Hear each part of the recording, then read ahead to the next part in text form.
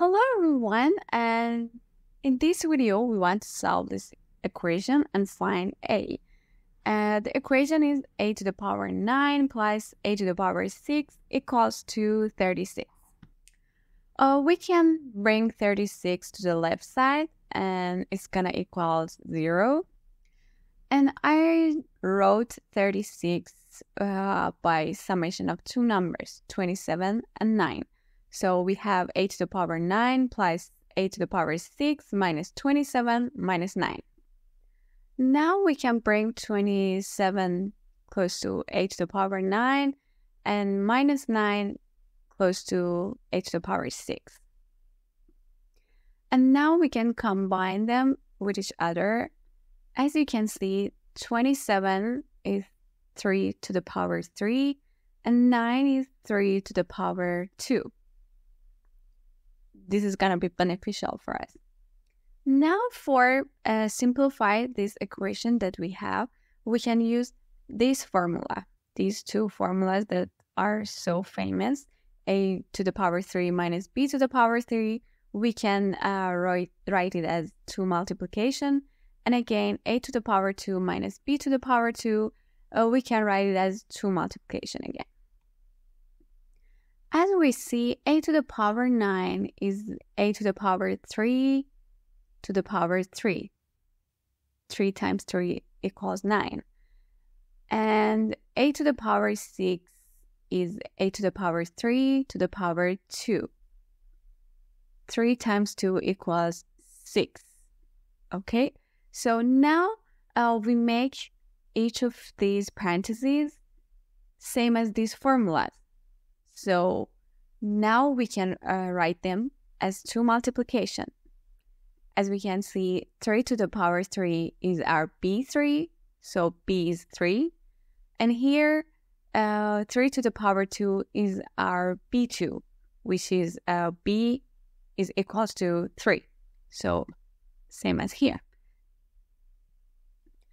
Now we can write this equation as the summation of these two multiplication that we found.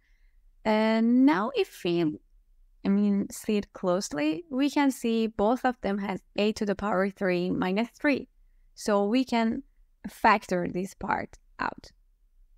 So we factorize a to the power 3 minus 3 from both sides, and it's going to be a to the power 3 minus 3 times the summation of these two parentheses that we had before.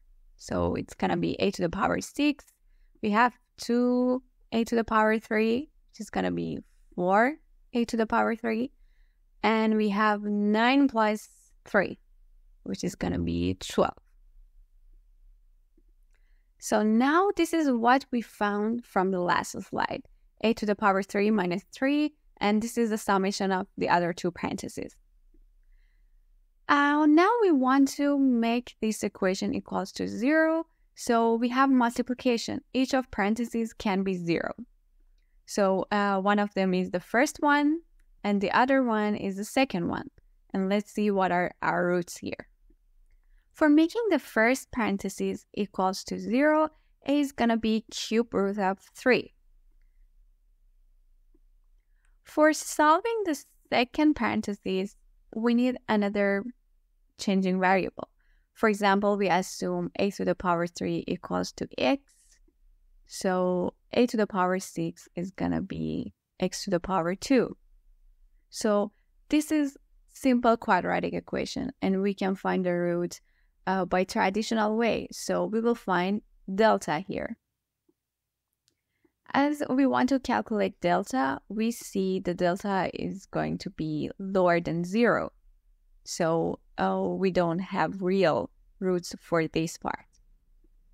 So the only root that we had for this equation was cube root of 3. So now we want to check if our answer is correct or not. So we substitute a by cube root of 3.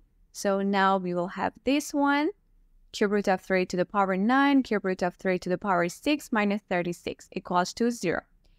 Now, cube root of 3 to the power 9 is going to be 9 divided by 3, which is going to be 3. And for this one is 6 divided by 3 is going to be 2. And minus 36 equals to 0, which is correct. This is 27 and this is 9. Minus 36 equals to 0. Thank you for watching us. I hope this video was helpful for you. Please like our video if you like it. See you soon.